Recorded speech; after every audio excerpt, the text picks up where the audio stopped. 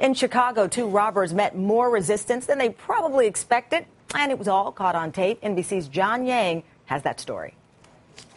The two men waited for customers to leave and then watch what happens. One of them grabs the owner's brother, who was just visiting, and pulls a gun.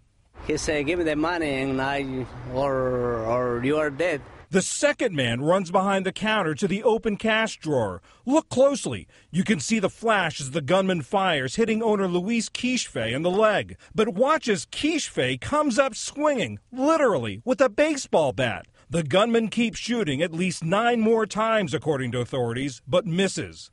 Because customers are buzzed in and out, the gunman doubles back to hit the buzzer behind the counter and gets more of Quizphe's bat. And look at this. The owner's brother races around the counter and nails him with a stool and chases him with a fire extinguisher. Quizphe was released from the hospital Wednesday night. His son delivered a message about the robbers who are still at large. My dad told me to pray for them, and to make sure that, he's fine, that he'll be okay. A store owner who decided enough was enough. John Yang, NBC News, Chicago.